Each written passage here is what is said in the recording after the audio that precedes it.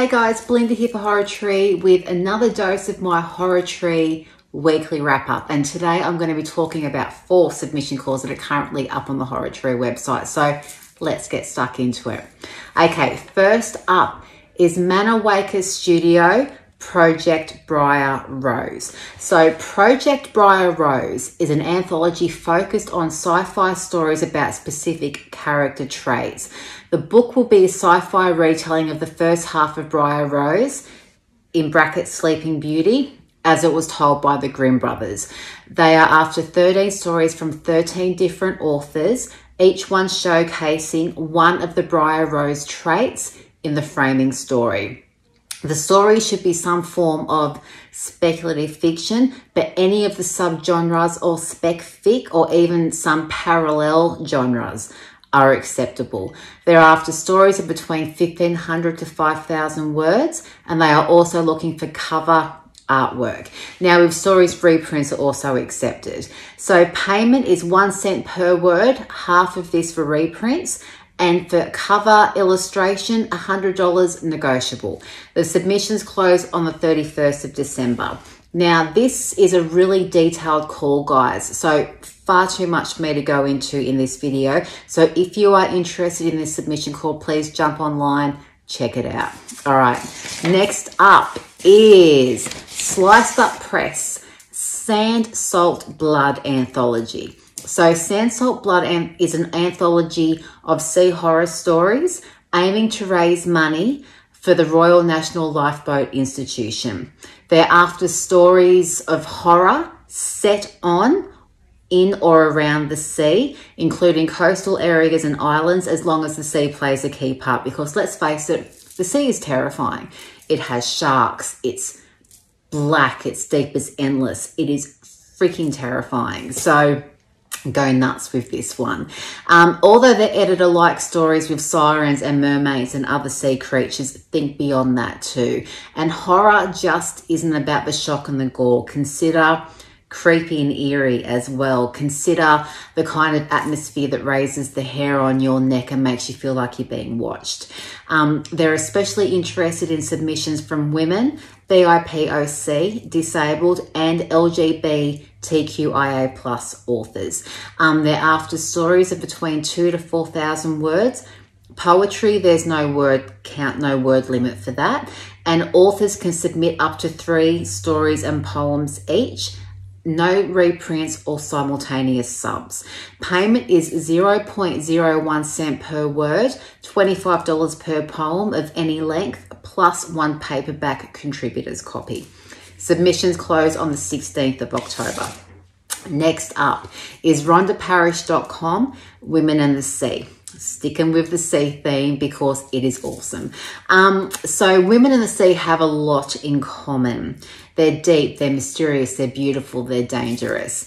And they have been tied together in myth and story from the beginning of time. Stories of women being drawn to the sea or being left on the shore waiting for their men to return have been passed down through the ages. So this anthology of stories about women and the sea will be filled with beautiful atmospheric stories. Speculative elements and fantastical creatures are welcome in these stories, but they are also open to non-spec stories which fit the theme.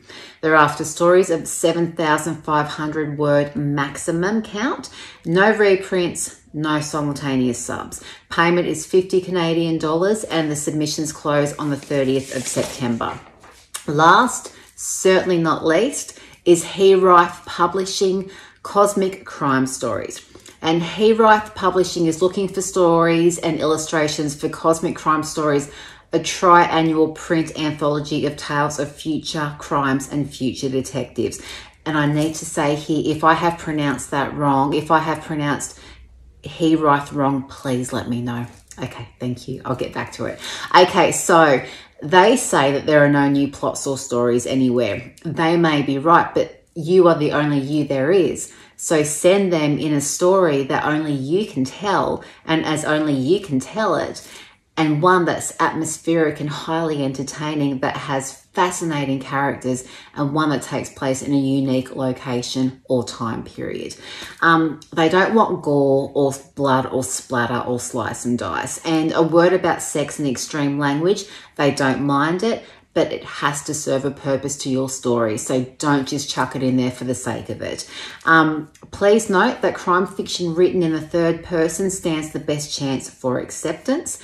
The word count for this is 2,000 to 8,000 words, with a minimum word count of 2,000, which is firm. They are also looking for artwork. And as for stories, reprints are also okay.